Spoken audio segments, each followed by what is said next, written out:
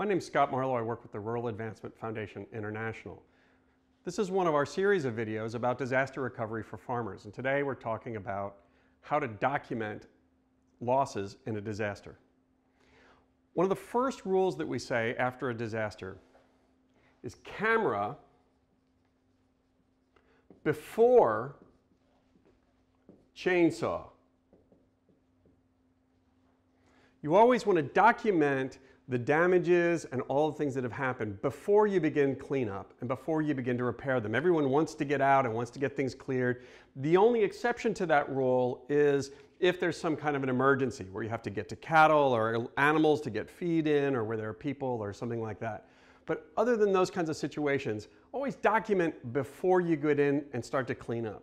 The other issue is you always want to be in touch with the agencies that you're working with as early and often as possible. So whether it's FEMA, the Federal Emergency Management Agency, or the USDA FSA, Farm Service Agency, whatever agency you're working with, you want to be contacting them and you want to be communicating about those damages as early as you can and documenting what those damages are with those agencies as quickly as possible.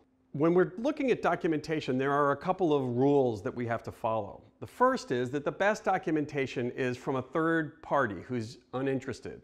That means that if you're taking documents, if you're writing things down, it's not as good as if you have something from someone else where they looked at it or it's someone else's records, something from someone that you bought something from or sold something to.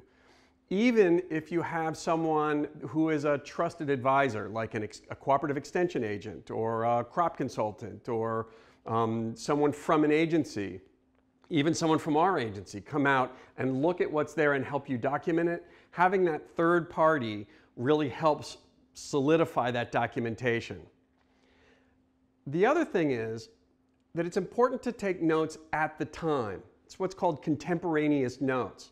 So if you're taking notes about what the conversations you're having or what you're doing in terms of the recovery, it's important to take those notes at the time. We encourage people to get one of the cheap theme notebooks or a school notebook. Pick up a cheap one and just carry it with you and write down all of the conversations that you have, the things that you do, all of that documentation.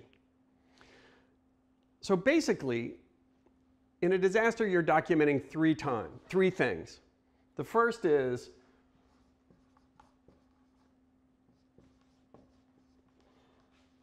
value before. And when we do the value before, you can reconstruct that in a lot of different ways. A lot of times people will have lost their records, lost their files in a flood or in a hurricane or in a disaster. And so you have to go back and you have to document what the value was of the things that were on your farm the day before. There are lots of ways of doing that. So first thing is what you buy.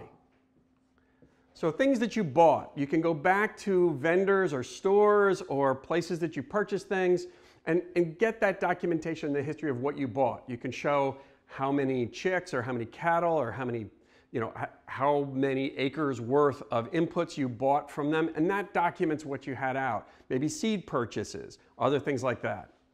The second is sold.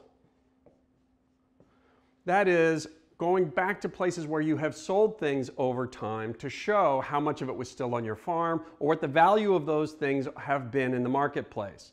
So if you were selling vegetables, that shows your sales records from just before the storm show what the value was of what you had in the field. And the third big place is financial records. So the financial records can be the places where you establish that value in the past. In a disaster, what we want to do is go back to wherever you had established the value the most recently. That might be a loan document. That might be a loan that you filled out. That might be credit card statements. One of the things that we encourage people to do is to to order their credit report. And that way you can go through and see what credit you have out, what things are still outstanding, so you know what you need to deal with. But the bank would hold on to a copy of that loan application, and so you'd be able to go back and ask for that. The other place is taxes. Your tax records would have shown what money went out, what money came in, and what would still be there. Often has the present value of things on your farm. So all of those financial records can be reconstructed and put together to give it as close a picture of what was present the day before the storm as possible. The next place we're looking is, what's the value after? And again, looking at the value after, we're looking at a lot of the same places. We're looking at what you bought, what you had to buy, what you sold, and then going back through on those financial records as well. So after the disaster, you're looking at what's still in the field, what can be recovered and what can't. The other place to go on the value after is if you're talking about a structure or equipment or something like that, you can get appraisals or you can get an estimate on what the repairs would cost. It's often good to get those third-party estimates, even if you're going to do the work yourself, to document what the cost of those repairs will be and to document those losses and that damage. Once again, it's great to have someone else who can come in and give some of those estimates for you as well. And again, that can be, you know, extension agent or someone that you work with, any kind of a farm advisor. The last thing that you want to document really well is the process. The disaster assistance process is very important. It's very confusing, it can be very complicated, and there are a couple of different reasons why it's really important to document the process that you go through after the disaster.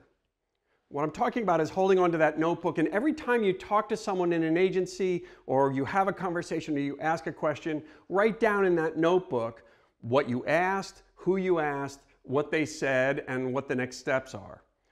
What that does is it gives you a record where both you can go back and make sure of what you were told, because you know, it's really hard to remember details and people don't remember a lot of stuff.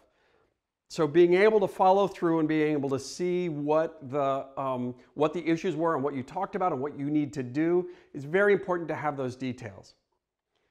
The other issue is it's really important to save all of the paper that you've got. Any communications that you receive, any applications that you fill out, anything like that, always make sure that you're printing out a spare copy and that you're holding on to it. Remember that the agencies and the offices that you're working with, the folks in those offices, they also have been through this disaster. They may be working on their own farms and homes. They may have, their offices may have been flooded as well. And so it's important that you keep a hold of the records because you never know what you might need down the line. All of this takes time. The recovery process takes a very long period of time. And so as you go through it, and as you walk through the process, it's important both to make sure that you can get access to whatever assistance comes up and whatever access is going to come online, but also that you're documenting what you've got, you're documenting the conversations that you have, because if you're documenting those conversations, you can go back and you can show that you had done what you were supposed to do. It's always good to keep in contact and to document all those conversations and to keep that, because you never know, things might come online 2 or 3 years well after the storm. So to review, always camera before chainsaw, document everything. Look at what the value was before and what the value is after, and that value after includes the costs of recovery, whatever you have to do to the land to clean it up, or whatever you have to do to allow that production to take place and for it to be back to productive capacity. So document before and after, and then also keep all your paperwork and write down the conversations that you have, because it's really hard to remember, it's really hard to keep straight in your mind, and down the line, that's what we're going to draw on if we're trying to get access to programs and access to other things that might help your farm get back on its feet and move forward well. Thank you.